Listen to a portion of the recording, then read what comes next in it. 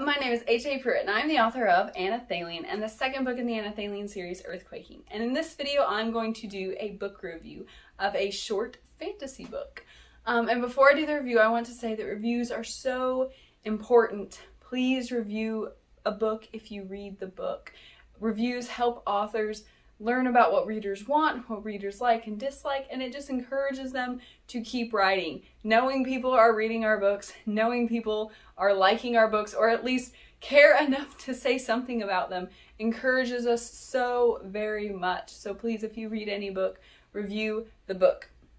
So the book I'm going to review today is The Ones With Gilded Bones by Nathaniel Luscombe. I hope I'm saying your name right. Nathaniel Luscombe. The Ones With Gilded Bones. So, to tell you about it, I'm going to read the book, the back first. 2 girls, 1 fate. Oh man, I forgot the names were this hard. Okay, 2 girls, 1 fate. Alajar has spent her life by the sea. She knows its secrets, or so she thinks.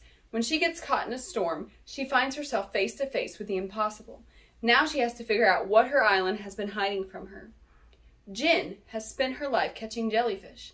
She doesn't know how to save the world, especially when it needs to be saved from the people she trusts most. A man's dying words are going to send her on a journey to discover who she really is. When they come together, the island may crack beneath the weight of its past. So I'm not going to say anything more about the plot because it is a short book, and so I don't want to give away anything. So that's all I'm going to say about the plot, but I'm going to tell you, I read it in one day. It's a very short read. It's an epic fantasy. It takes place in a whole other world. I'll say a little bit more about that.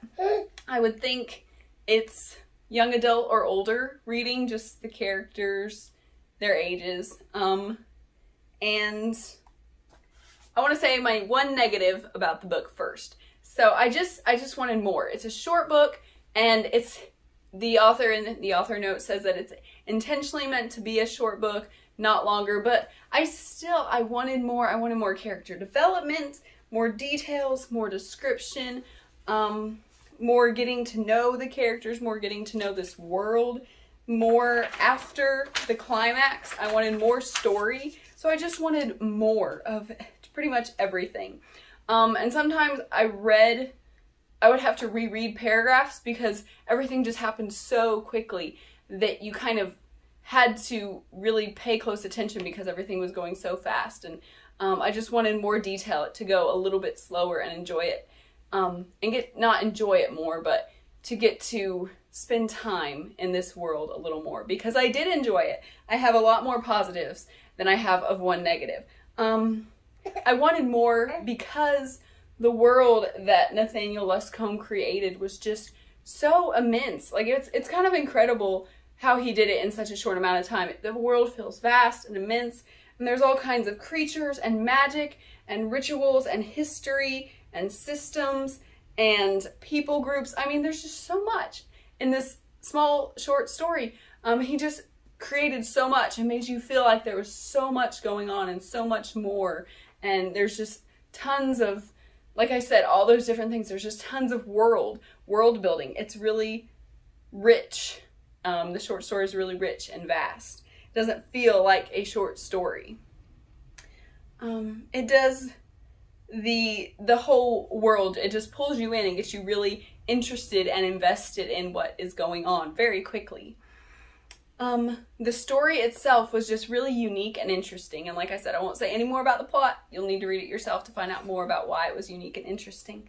Also, I appreciated how the author gave hints at what was coming, but never gave it away. I really like when I don't know what's coming in a book. I just like being surprised and being like, oh, okay, I get it now. Suddenly when it appears and you're like, oh, suddenly I get it when I'm supposed to get it and not before, because all the clues are too obvious. I don't like things being too obvious. And it wasn't like that at all. It was great. I didn't know it was coming until it was coming. Then I was like, how did I not see that coming?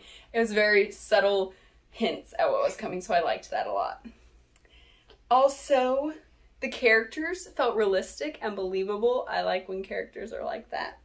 And the mood of the story was, I forgot to say with my different little things, the mood of the story was, it was dark, but it was kind of in a stormy night kind of dark and not a gory kind of dark. And so it's like mysterious and you're not sure what's going to happen, and it feels ominous. So its mood was like that, very stormy. It kind of takes place near the sea on the shore.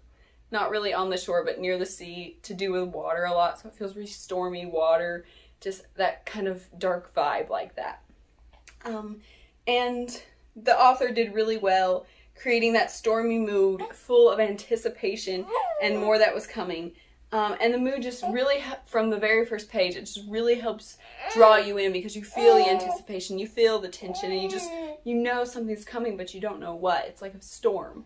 How you can like feel the electricity and the thunder in the air, and you can smell it before you really see what's coming. And I really liked that mood he set up. Yeah, so overall it was a quick read, it was a fun read, it was unique, and it was imaginative. This was a good book that, like I said, only took me one day to read, and so, but it just feels really vast and immense and good. So I would recommend it to anyone who likes to read The Ones With Gilded Bones by Nathaniel Luscombe. Hold on there, child. So, Nathaniel Luscombe is on Instagram as Hectic Reading Life. That's all one word, at Hectic Reading Life. And you can also find more about him on his website. Again, Hectic Reading Life, all one word, .webnode.page. I'll put it up beside me so you can see it.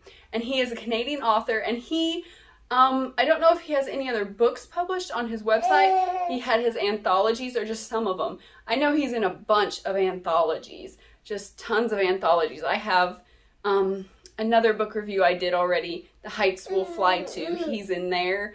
I think he's in The Depths. I think he did, yeah, he did the covers for The Depths Will Go To and The Heights Will Fly To. So he can do covers too.